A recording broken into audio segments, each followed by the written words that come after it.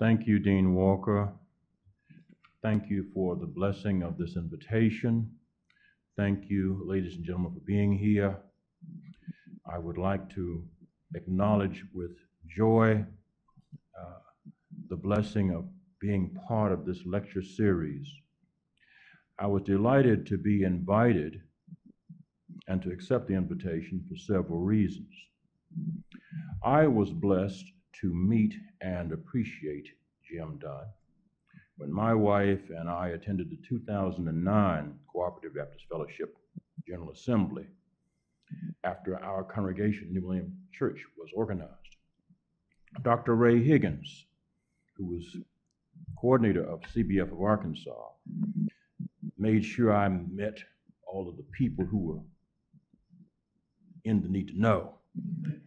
And therefore, that meant I had to meet Jim Dunn.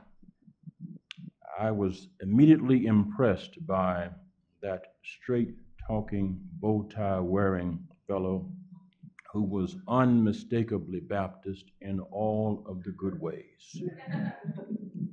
His love of God, his religious liberty, affection, his commitment to truth-telling struck a chord with me.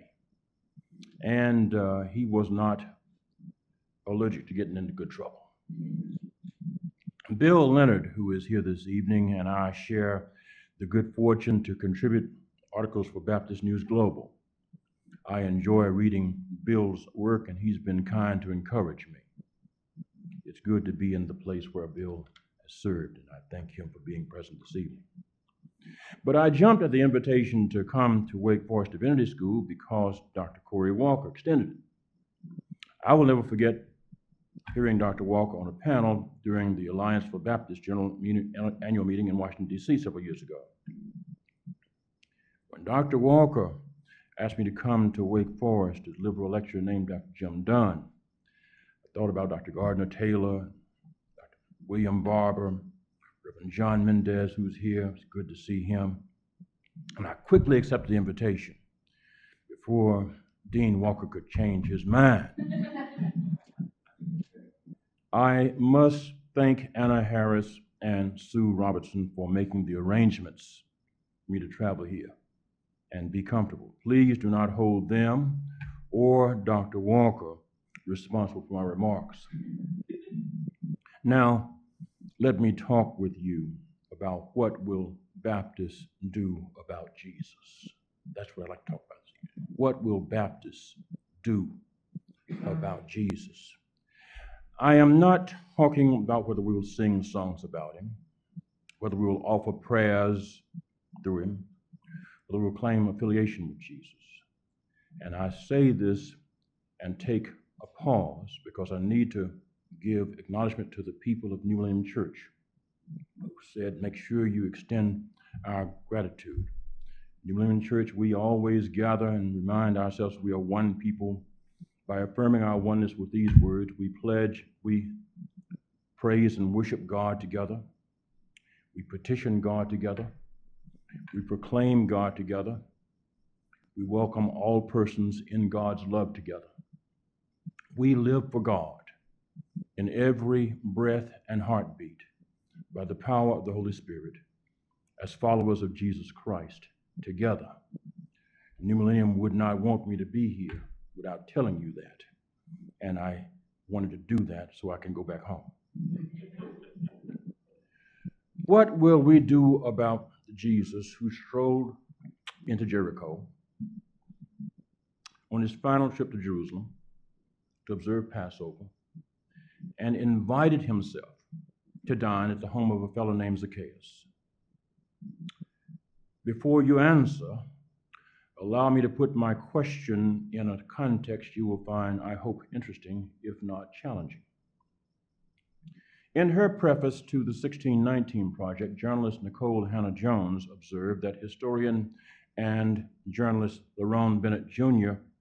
documented that African people had lived on the land that in 1776 would become the United States since 1619. When a ship named the White Lion arrived at Jamestown, Virginia, a year before the Mayflower arrived. Black Americans were enslaved, kidnapped, transported, sold, whipped, castrated, raped, terrorized, and abused in other ways from 1619 for the next 246 years. Their descendants have received nothing to repay, repair, or otherwise account for the legion of wrongs they suffered. That is a colossal moral, ethical, social, political, economic, and humanitarian issue. Yet it is one about which theologians have rarely commented. I have been a follower of the religion of Jesus since my parents and other Black elders introduced me to it during my childhood. My faith, like that of my Baptist parents and elders, ancestors, was forged by the religion of Jesus, taught and preached from the Bible, set to music in Negro spirituals and gospel songs, and pondered in Black congregations. I turned away from Eurocentric Christianity almost 40 years ago when I dropped out of seminary extension studies sponsored by Midwestern Baptist Theological Seminary. The prospect of being credentialed by the religious system that gave moral, ecclesial, and ethical approval to land theft,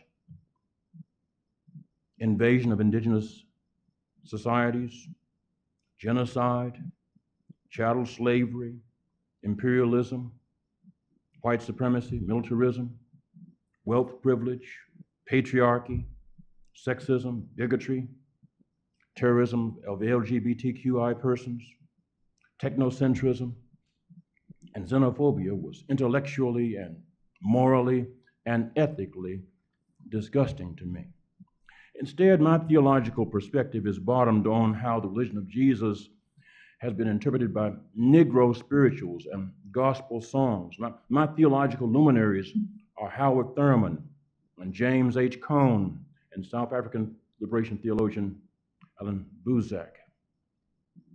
My ethics is inspired by Henry Highland Garnett, Sojourner Truth, Frederick Douglass, yes, Nat Turner, W.E.B. Du Bois, Martin Luther King Jr., Baptist, Malcolm X, who was Baptist before he became Muslim, Katie Cannon, Emily Towns, Baptist, Kelly Brown Douglas, and Cornel West, Baptist. My pastoral theology is guided by writings from Peter Paris and the examples of Jeremiah A. Wright Jr. and J. Alfred Smith, Baptist, and Amos Brown, Baptist. My hermeneutics and my homiletics are built on the writings by Walter Brueggemann, Walter Rushenbush, William Sloane Coffin, William Augustus Jones, Baptist, the work of Gardner Taylor, Baptist, Samuel DeWitt Proctor, Baptist, Henry and Ella Mitchell, Baptist. These people rescued my faith in the religion of Jesus from Eurocentric Christianity with its devotion to personal and commercial and social and geopolitical empire. And I mention their names to emphasize that my exposure to their work and their ministries happened outside any seminary context. In Scripture, righteous and righteousness are words about honesty, truth, and justice. So when Jesus pronounced a blessing on people who hunger and thirst for righteousness at Matthew 5 and 6, he was commending people who have a passion for honesty, truth, and justice. He was not commending people who cheat, steal, lie, and misuse power to oppress others. The encounter between Jesus and the chief revenue commissioner of Jericho named Zacchaeus, recorded at Luke 19, clearly makes this point. People remember Luke's account of that encounter for different reasons. Some people are impressed by the fact that Zacchaeus wanted to see Jesus so much that he, a wealthy man, went to the trouble and the humility of climbing a tree. Alan Buzak has written that Zacchaeus was so despised that being in a tree was probably the one place he felt safe. Buzak writes, quote, "It was not just because he was a man of small stature. The people knew him. He knew that he would not be welcomed by them. Why would anyone give up their place in the crowd and their chance to see Jesus for someone like him? Amongst the crowd, the hostility would have been palpable and perhaps physical. That tree was the safest place for him. It was also a symbol of his isolation. Amongst the poor and oppressed, those extorted by men like Zacchaeus every day of their lives, but expectant and hopeful that day, Zacchaeus would have not been made to feel welcome." Close quote. Some people point to the fact that Jesus addressed Zacchaeus by name, invited himself to dine with him, and was welcomed into the house of this rich fellow. How did Jesus know Zacchaeus? The narrative is silent about those points. We also don't know how long the meal lasted or what they ate. But we do know that Jesus and Zacchaeus talked long enough and deeply enough for Zacchaeus to reconsider how he became so wealthy. Zacchaeus promised to refund 4 times the value of any of his wealth obtained through fraud, meaning through dishonest means. And Zacchaeus promised to give half of his possessions to the poor. Let me drill down on that. Zacchaeus committed to transfer half of his wealth to impoverished people. The result of the encounter between Jesus and Zacchaeus was that the man voluntarily pledged to divest himself of half of his wealth and redistribute it to people who were poor. Now, he wasn't talking about making a charitable donation to the Jericho branch of the Salvation Army. And Zacchaeus wasn't talking about setting up a Zacchaeus Foundation for the study of poverty. He was talking about giving away half of what he owned so that he and his poor neighbors would know income security. To pledge to give half of his wealth to the poor demonstrates what Brian Stevenson, who is the head of the Equal Justice Institute, has said about poverty. According to Stevenson, the opposite of poverty is not wealth. The opposite of poverty is justice. Justice is always about the fair use and distribution of power and resources. A society where some people are extraordinarily wealthy while others are poor is unjust because resources, including but not limited to money and other possessions, are unfairly withheld by the wealthy few and not redistributed for the numerous poor. It is unjust for wealthy people to have much more than they need while poor people suffer because they do not have what they need. It is unjust for wealthy people to use their extraordinary wealth to enrich themselves rather than redistribute wealth to benefit their impoverished neighbors. It is unjust for wealthy people to control land and refuse to share land with poor people who need housing. But that was not all. Zacchaeus also pledged to refund 4 times the value of anything he obtained by dishonest means. In doing so, Zacchaeus demonstrated another truth. Wealth obtained through injustice can never be justly retained. Instead, it produces damage that must be repaired and wrong that must be remedied. Zacchaeus admitted that some of his wealth, including the comfortable lifestyle and the lavish hospitality he could extend to Jesus, was based on dishonest gain. To hold onto that wealth was to persist in dishonesty. To trade that wealth for more wealth amounted to earning a profit on dishonesty. So when Zacchaeus pledged to give back 4 times the value of anything he had obtained through fraudulent, meaning dishonest means, he was pledging to make reparations.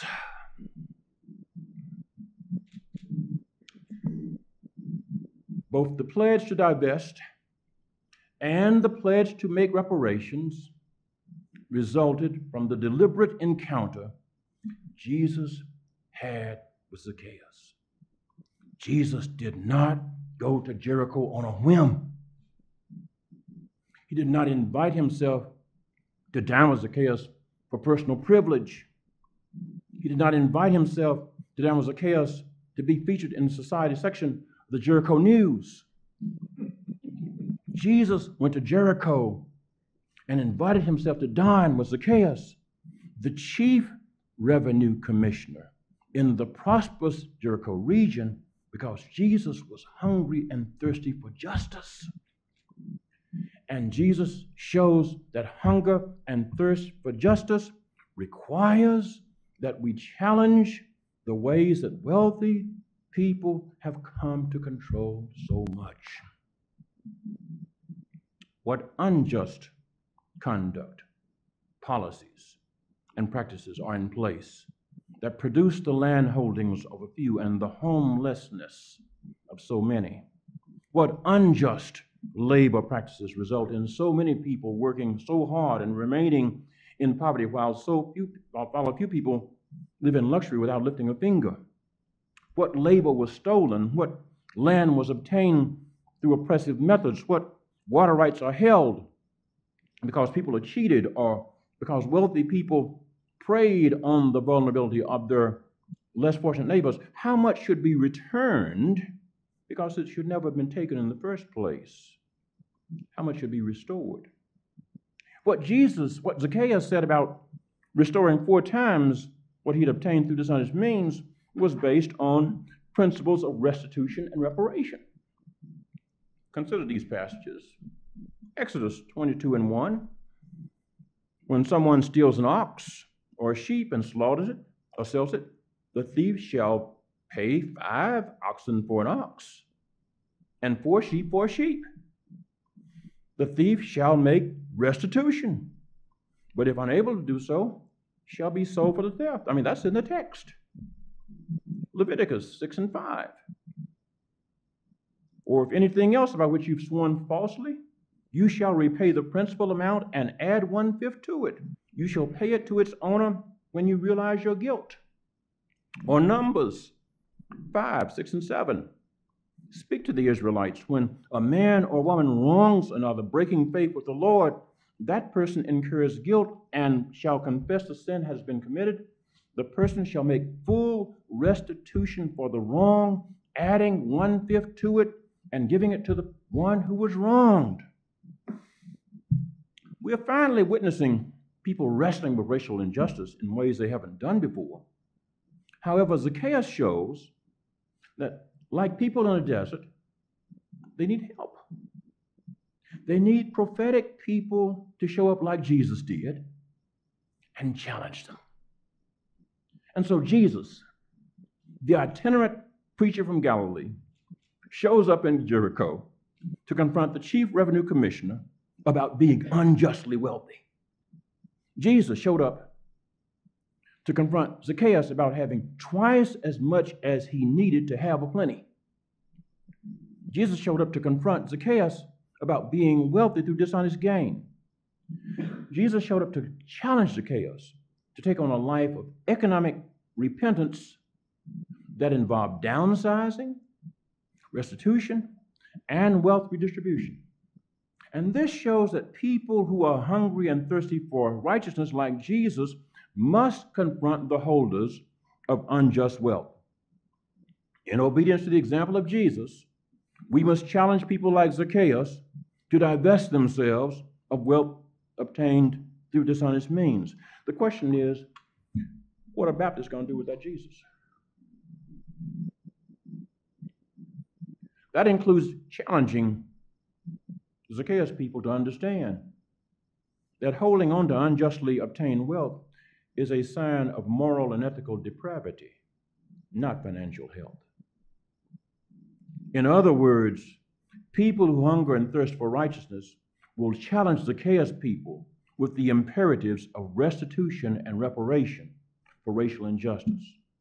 And that requires admitting that the wealth of our society was built on racial injustice. Racial injustice is the original sin of this society and is embedded in its moral and ethical and religious, commercial, political, and social DNA.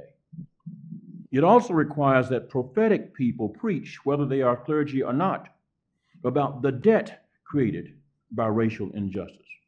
Relief and rescue from the moral desert of reparations will not come without the kind of prophetic intervention and interaction that Jesus had with Zacchaeus.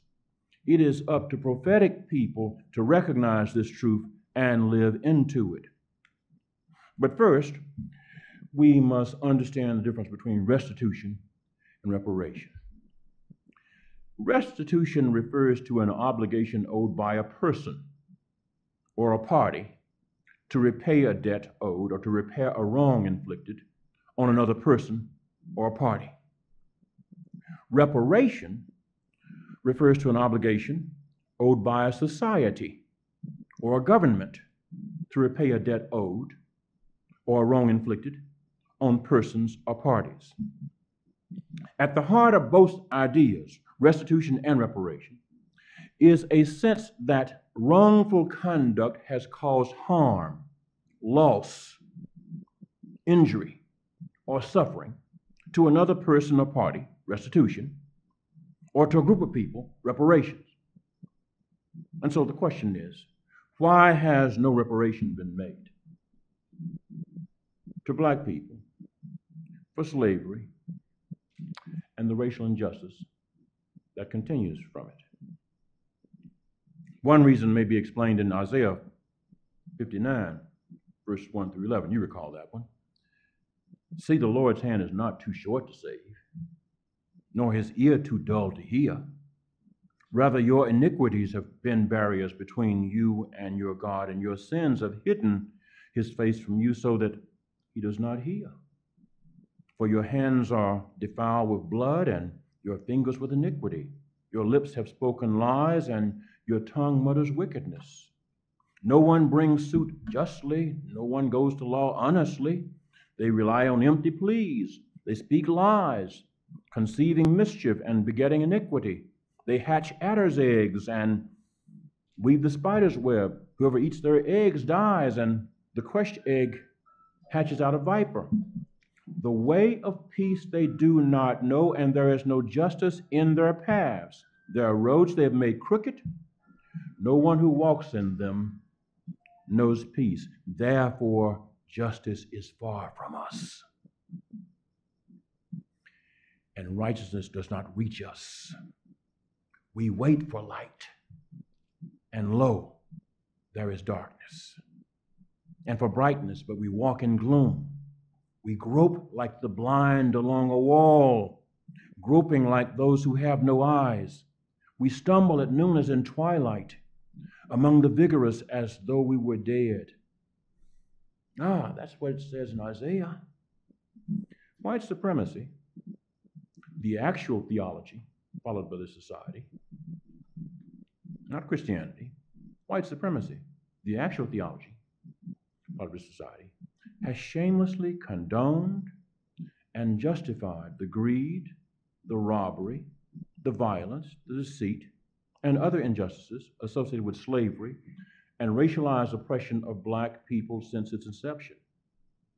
When European colonizers cheated, lied, and robbed indigenous people of the land, water, and wages, white supremacy sacralized the operation. European governments set up colonial governments that licensed land theft, cheating, murdering indigenous people, and people who called themselves followers of Jesus condoned it and supported it. Then the colonizers kidnapped Africans to set up shipping companies to transport and trade enslaved Africans. Insurance companies and banks financed the whole operation. Slavery for black people was continued openly in the society for 246 years. People who called themselves followers of Jesus condoned it and supported it. The cover story in the June 2020 issue of the New York Times is titled, "What is Owed?" and is written by, that woman, Nicole Hannah-Jones. She began the story with these words, quote, "If true justice and equality are ever to be achieved in the United States, the country must take seriously what it owes black Americans," close quote.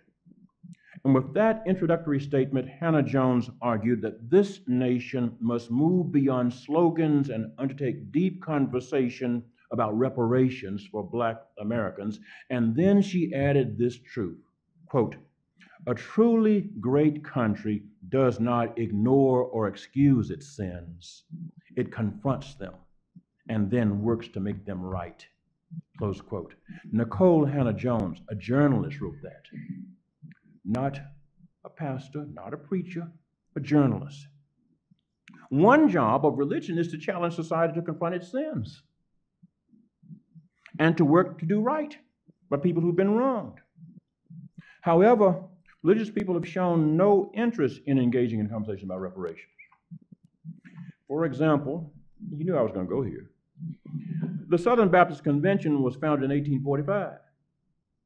During its 150th anniversary, meeting in Atlanta, Georgia in 1995, almost 30 years ago, Southern Baptist messengers adopted an eloquent resolution admitting that slavery played a role in the formation of the convention. The resolution admits that Southern Baptists, quote, "defended the right to own slaves and either participated in, supported, or acquiesced in the particularly inhumane nature of American slavery," close quote.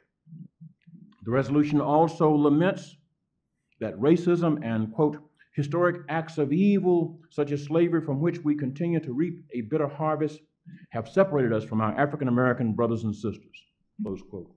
The resolution resolves to apologize to, quote, "all African-Americans for condoning and perpetuating individual and systemic racism in our lifetime," close quote. Yet that 1995 resolution is conspicuously, and if I may add, suspiciously silent about healing the damage, injury, and harm African Americans suffered from 246 years of chattel slavery, another century of legalized segregation, and continued systemic practices and policies in every aspect of American society that are the legacy of that wicked history.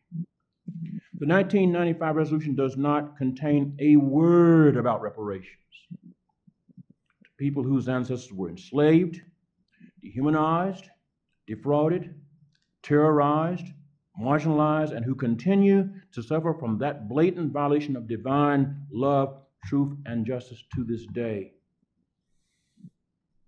Baylor University, the largest Baptist institution of higher education in the world, was also organized, founded, and funded in 1845.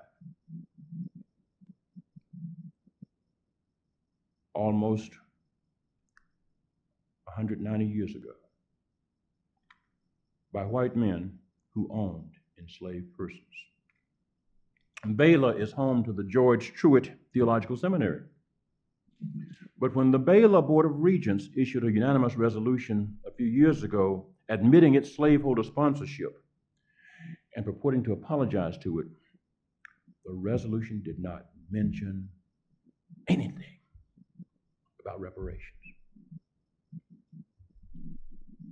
What are Baptists going to do about the Jesus who talked with Zacchaeus so long that Zacchaeus made a commitment to reparations. Now, greed and robbery are root causes of racism and racial injustice. Slaveholder religion did not create greed, did not create robbery, and did not create racism. Slaveholder religion, including the religion practiced by white people who call themselves followers of Jesus, was used to justify it. Justify kidnapping, justify robbery, justify rape, justify torture, lynching, terrorism, human trafficking, and the other evils associated with slavery. We will never have a serious conversation about racial justice in this society until we talk about reparation for the moral, ethical, political, and monetary debt this society owes descendants of African people who were enslaved, robbed, cheated, terrorized, kept illiterate, and dehumanized. But we will not have that conversation about reparation until and unless prophetic people insist on it. The second reason reparations have not been paid to descendants of enslaved black persons is personally painful for me, is that we black people have been timid about demanding reparations. We've been timid in the face of white privilege. We've been timid in the face of white terrorism. We've talked about desegregating schools, restaurants, hotels, theaters, and other establishments. We've talked about voting rights. But we've not boycotted, we've not protested, we've not demonstrated, or otherwise made demands for reparations. Religious and fraternal organizations have not made reparations a subject at our local, state, and national meetings. In the same way we criticize white religious leaders for failing and refusing to address reparations, we must also admit that blacks and brown leaders have also been derelict. In his book titled The Debt, What America Owes Blacks, Trans-Africa founder Randall Robinson makes this point so clearly, albeit with language that some people may find unseemly, that I will not try to sanitize his words. Quoting from Randall Robinson. Quote, "The issue here is not whether we black people can or will win reparations. The issue is whether we will fight for reparations because we have decided for ourselves that they are our due." And then Robinson writes, "Let me try to drive the point home here. Through keloids of suffering, through coarse veils of damaged self-belief, lost direction, misplaced compass, shit-faced resignation, racial transmutation, black people worked long, hard, killing days, years, centuries, and they were never paid. The value of their labor went into others' pockets, plantation owners, northern entrepreneurs, state treasuries, the United States government. Where was the money? Where is the money? There is a debt here. Jews have asked this question of countries and banks and corporations and collectors and any who have been discovered at the end of the slimy line holding in secret places the gold, the art, the money that was the rightful property of European Jews before the Nazi terror. Jews have demanded what was their due and received a fair measure of it. And then Robinson writes clearly how blacks respond to the challenge surrounding the simple demand for reparations will say a lot more about us and do a lot more for us than the demand itself would suggest. We would show ourselves to be responding as any normal people would to victimization, were we to assert in our demand that for 246 years and with the complicity of the United States government, hundreds of millions of black people endured unimaginable cruelties, kidnapping, sale as livestock, deaths in the millions through terror-filled sea voyages, back-breaking toil, beatings, rapes, castrations, mutilations, maimings, murders. We would begin a healing of our psyches. Were the most public case made that whole people lost religions, languages, customs, histories, cultures, children, mothers, fathers, and they were never made whole and never compensated, not one red cent. That is what makes the encounter of Jesus with Zacchaeus so powerful. Jesus did not shirk his moral and ethical duty to confront Zacchaeus about his greed. Jesus was not afraid to call Zacchaeus out. Jesus refused to pass through Jericho without meeting Zacchaeus. He refused to pass through Jericho without confronting Zacchaeus and calling on Zacchaeus to make amends for anything he'd obtained by dishonest means. Zacchaeus, come down. This day I must dine at your house. Jesus refused to practice a religion that turned a blind eye to robbery. And so I ask Baptists, what about us? Jesus refused to practice a religion that condoned wage theft. What about us? Jesus refused to back down. What about us? What are followers of Jesus doing to confront this society about the unpaid and constantly mounting debt owed to the descendants of people whose lives and labor and culture and language and ancestry and religion was robbed?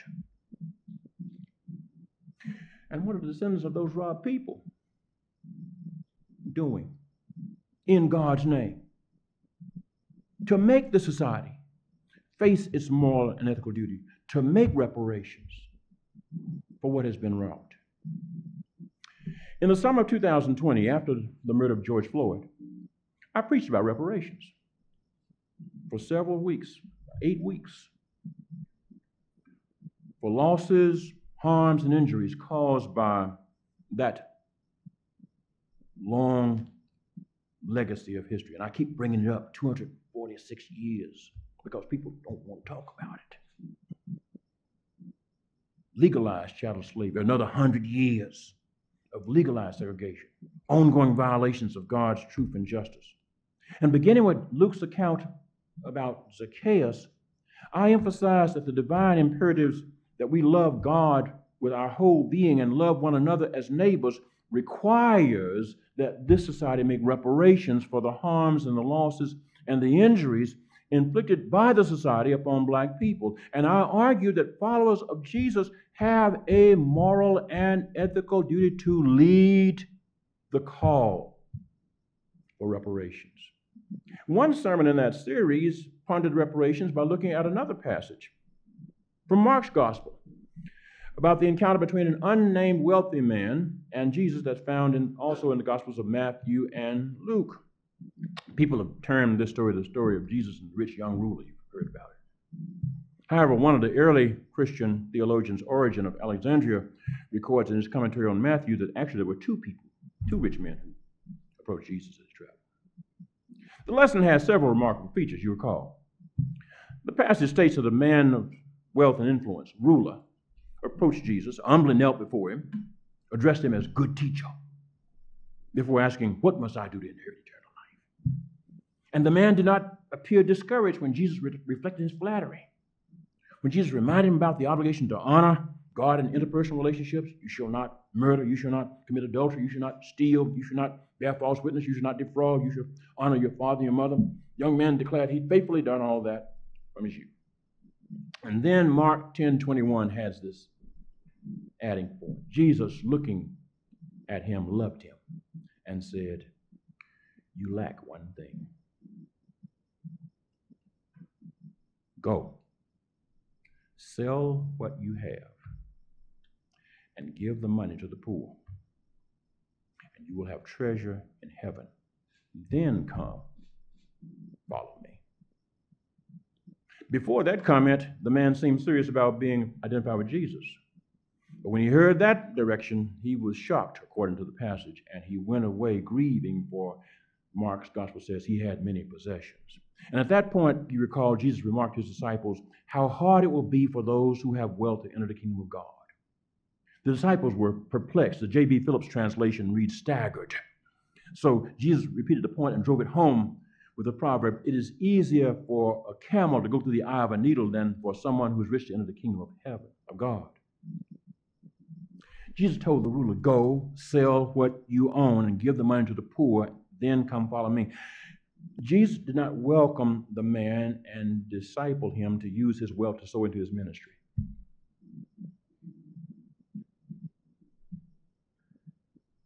Origen of Alexandria wrote in his commentary on Matthew that Jesus said to the perplexed rich man, quote, how can you say I have fulfilled the law and the prophets when it is written in the law, you shall love your neighbor as yourself?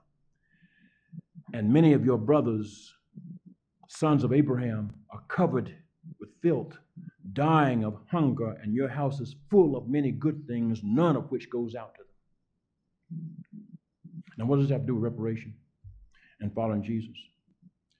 Jesus refused to allow flattery to blind him to the dramatic inequality between the rich ruler and the rest of society. He directed the man to push back from his wealth, to divest himself of it, and to become one of the common people. Jesus directed this man to share his wealth with impoverished people. Instead, the man preferred to hold on to his possessions. The Gospels do not record that he ever returned to follow Jesus, despite having initially said, good teacher. Like the rich ruler, the people who founded the Southern Baptist Convention were enthusiastic about eternal life, preaching the gospel of Jesus. But they refused to give up owning enslaved Africans. That's why they founded the convention. That's why they founded the convention. They refused to pay Africans for their work. They refused to treat Africans as neighbors. And to justify their greed, they established the Southern Baptist Convention, which was also the year they started the biggest Baptist and oldest continuous seminary of Baptist life in the world, Baylor. Less than 20 years later, slave-holding, Bible-quoting, and hymn-singing white Baptists were at the forefront of what would become the bloodiest and deadliest war fought by the United States. And the last war fought on U.S. soil, because they, like the rich young ruler, would not push back from slaveholder religion, slaveholder economics, and slaveholder social relationships. Let me be clear. Like the rich ruler who approached Jesus and called him good teacher, church folks stole the lives, labor, and livelihoods of millions of God's children for centuries, and they were saddened when the thought of pushing back from that stolen wealth. And like the rich ruler, church folks have tried to associate themselves with Jesus without redressing the poverty, the sickness, and the other symptoms of systemic racism. Instead, they blame the victims for being poor. They blame the victims for not having the education. They blame the victims. Sadly, people who call themselves followers of Jesus court favor from rich ruler types to the point that congregations would rather not do what Jesus did and tell people who trust in wealth to share their wealth with people who are poor. Unlike Jesus, who taught it is hard for people who trust in wealth to enter the kingdom of heaven, people who claim to follow Jesus in this nation do not tell wealthy people to push back and divest their wealth, redistribute the value to those who are poor, and live in solidarity with those who are not affluent. Did you know that there has been a law passed for reparations? In 1862, April 16, 1862, President Abraham Lincoln signed into law the District of Columbia Compensated Emancipation Act. You ever heard of it? Good, I can tell you something. It is a law that called for $1 million reparations to be paid for emancipated Africans who had been enslaved in District of Columbia. But the money was to go to the white persons who enslaved them.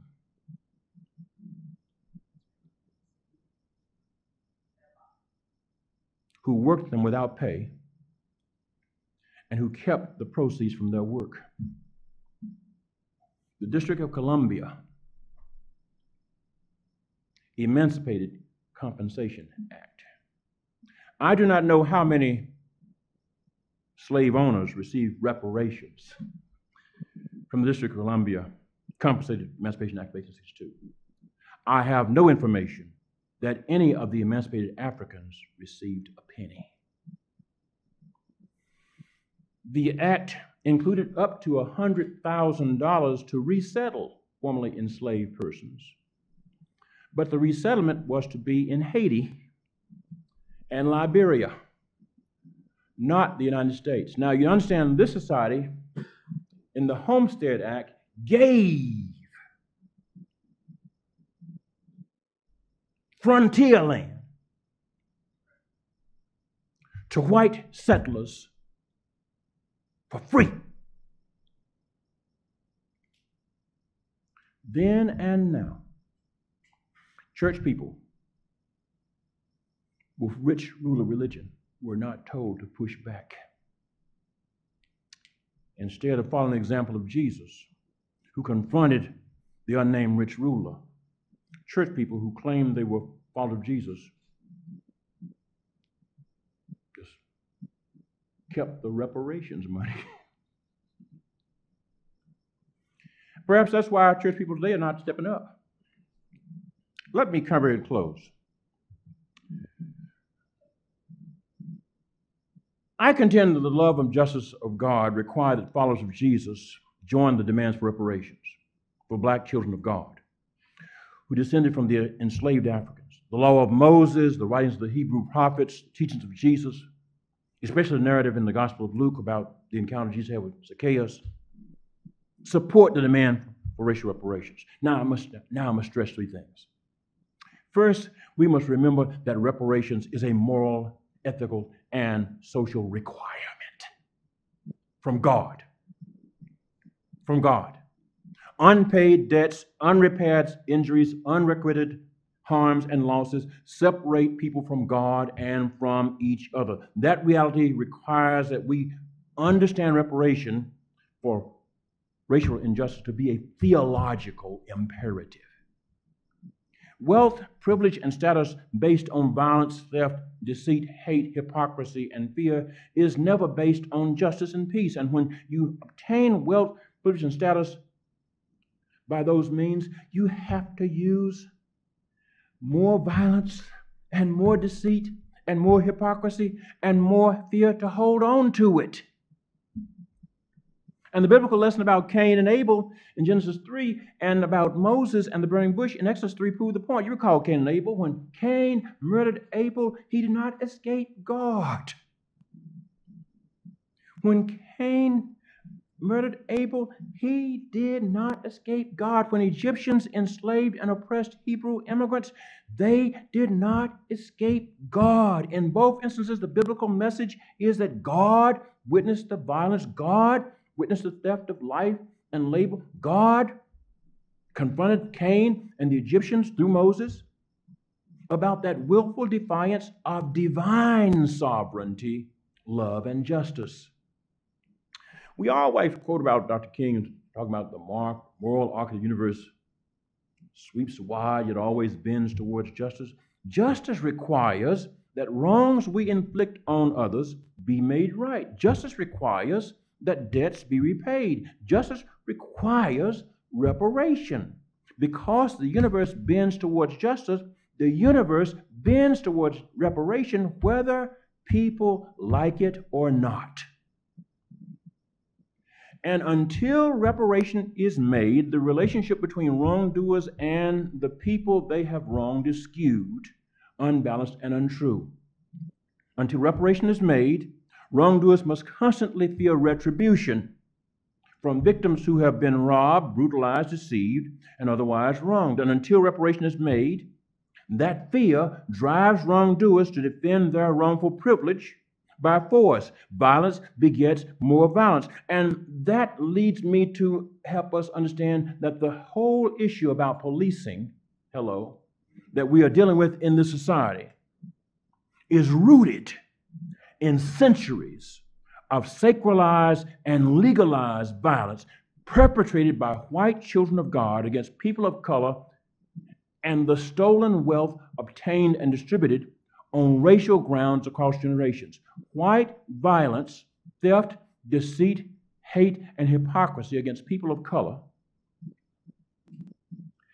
has to somehow be sanctioned.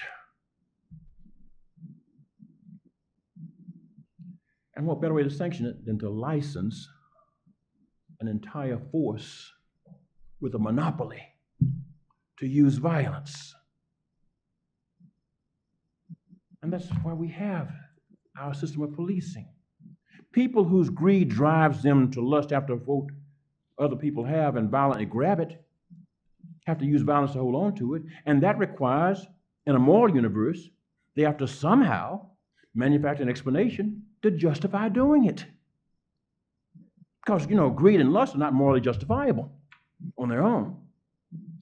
Hence, throughout history and in every society, humans have tried to justify premeditated and indefensible violence by claiming that religion, law, manifest destiny, science, including education, and commerce uphold it. Racism and white supremacy are perversions. Don't call them distortions. They are perversions used to justify the greed and the lust of perverted religion, perverted law, perverted science. Perverted religion, law, and science are the principalities and powers in high places that followers of Jesus have wrestled against in every era and place.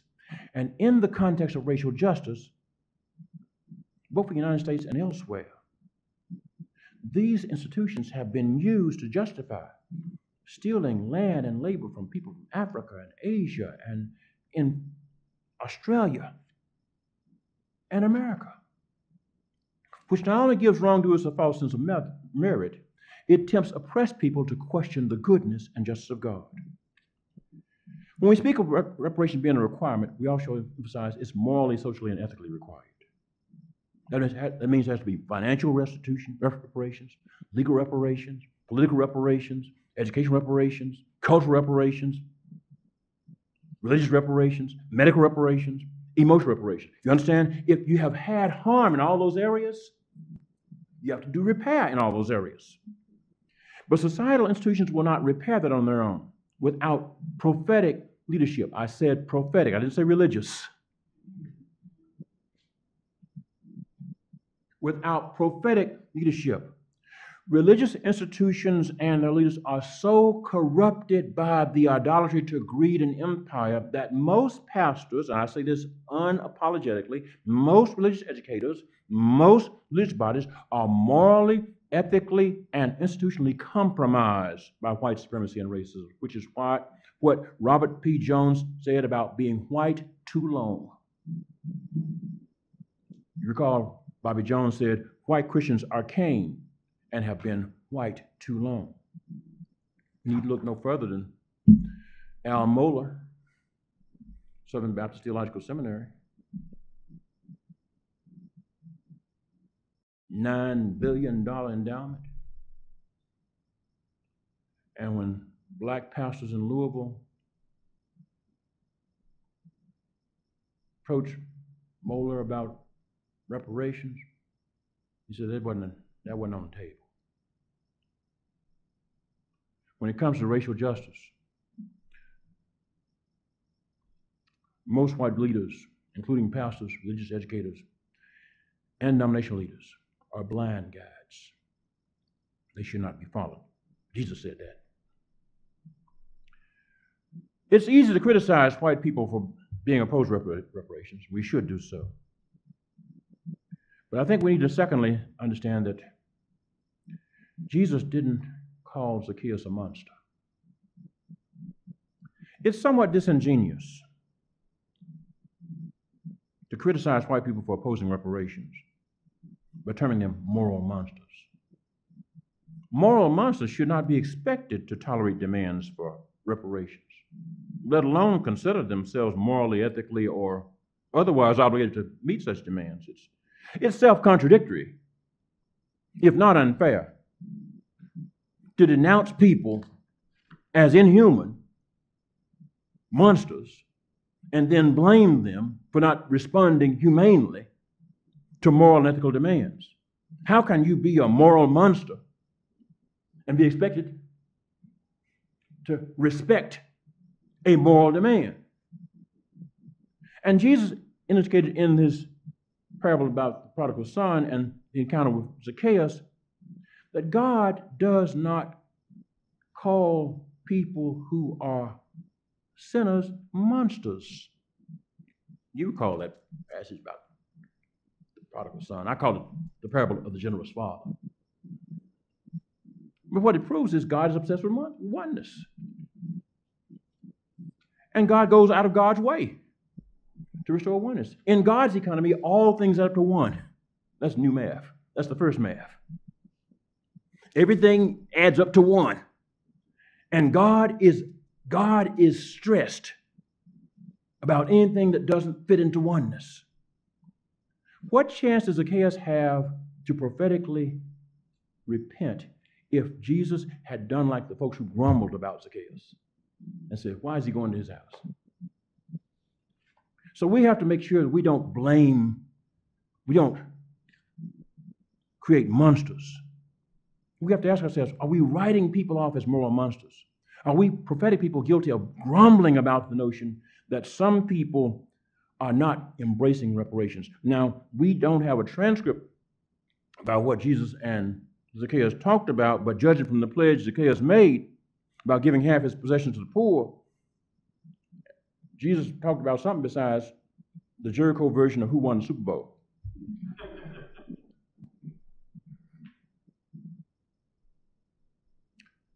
And he did it, even though the church folk were grumbling about it. Taken together, these lessons teach us that God works on behalf of oppressed people. God works to confront oppressors like Cain and Zacchaeus. God treats them as moral beings, not monsters. And with God, they're not beyond redemption, restoration, and reclamation. With God, reparation is not only possible, reparation is required. With God, the lost can be found. The wayward can return. The wicked can be confronted. God believes in reparation, do Baptists. What are Baptists going to do about that, Jesus? God believes that prophetic people can make a reparatory difference by confronting privileged oppressors, do Baptists.